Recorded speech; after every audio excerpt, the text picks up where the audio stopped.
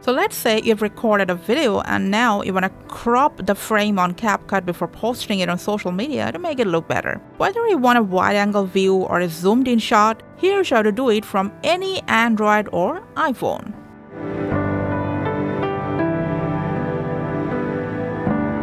So for that, first launch the app and open up your project. You can select the whole video or just split a part of it to apply the cropping. I'm going to select my whole video.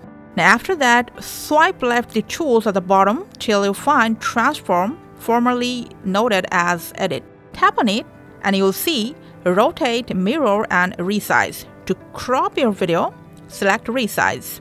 First of all, you can try out all the recommended aspect ratio options listed below one after another.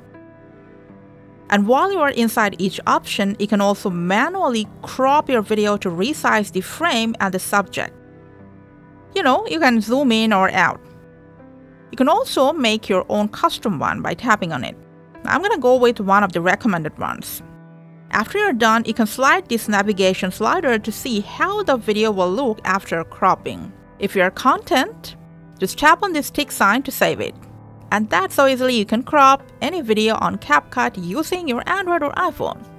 Thanks for watching.